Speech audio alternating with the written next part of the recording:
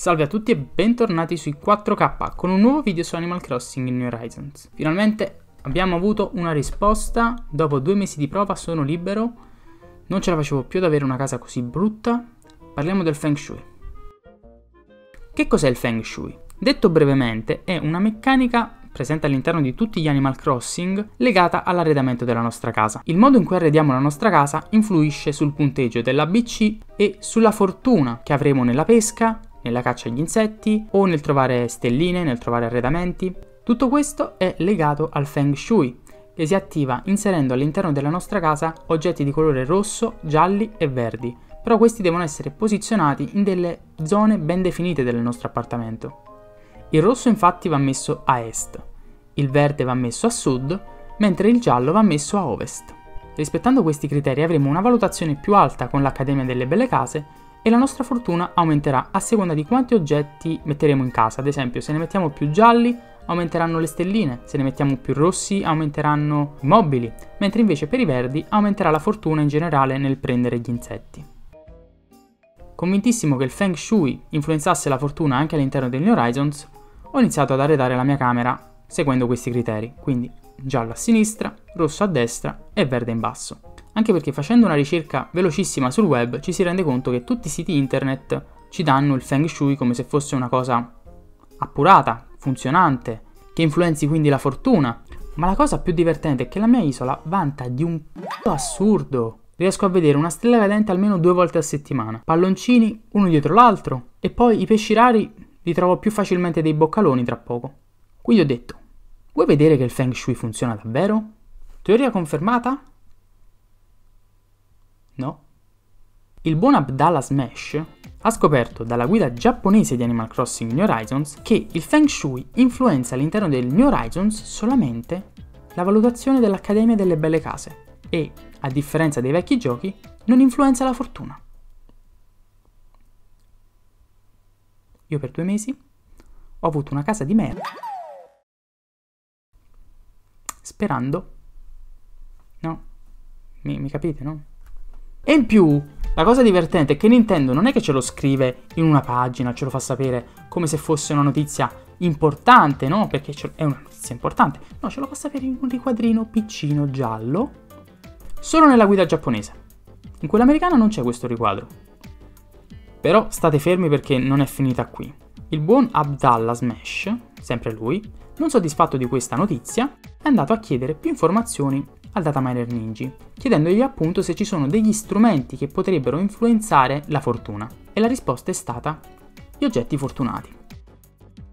Dovete sapere che nei vecchi giochi c'erano altri 2 metodi che influenzavano la fortuna all'interno del gioco. Uno erano le predizioni di Wanda.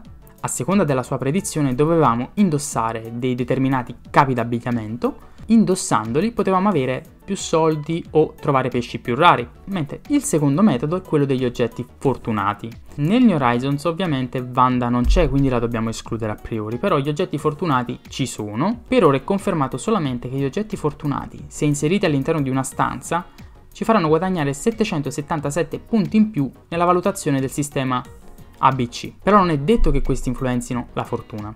Però onestamente, tra un Feng Shui che ci distrugge la casa e mettere 2 oggetti così in giro per casa, anche carini, perché non provare, no? Nel New Horizons gli oggetti fortunati si dividono in 2 gruppi, quelli stagionali e quelli annuali. Quelli stagionali non so ancora quali sono, mentre quelli annuali ve li elenco in seguito.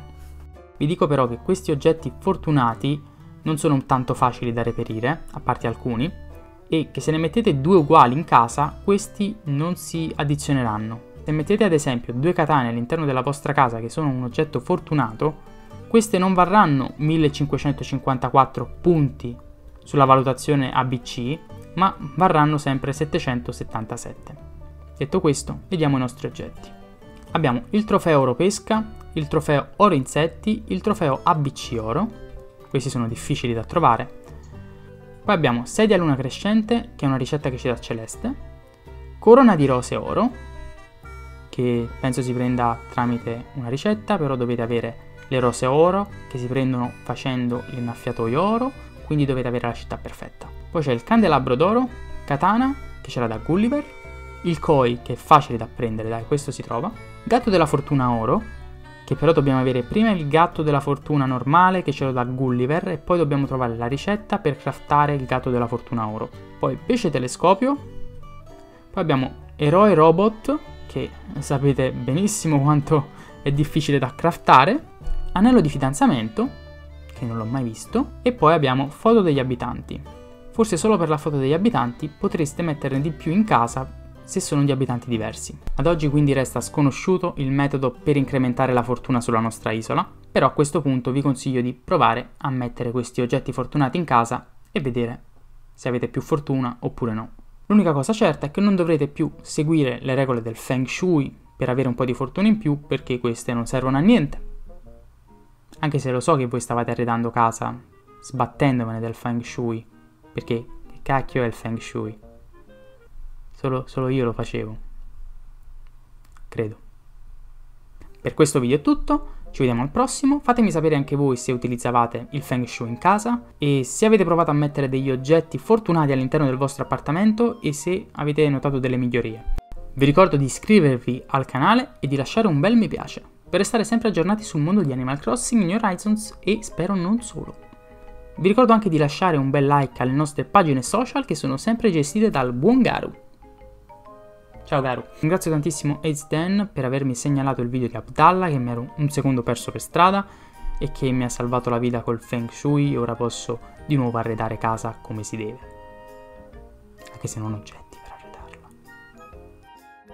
Intanto questo video non doveva uscire ora, perché ne doveva uscire un altro che è già completo, ma lo vedrete la settimana prossima. Sperando che non succeda qualcosa su Animal Crossing e con l'evento del 15 maggio debba fare un altro video diverso e quello viene posticipato ancora. Poi ce n'è un altro in mente che ci metterò una vita a editarlo. E poi siamo arrivati già a giugno e alla prossima.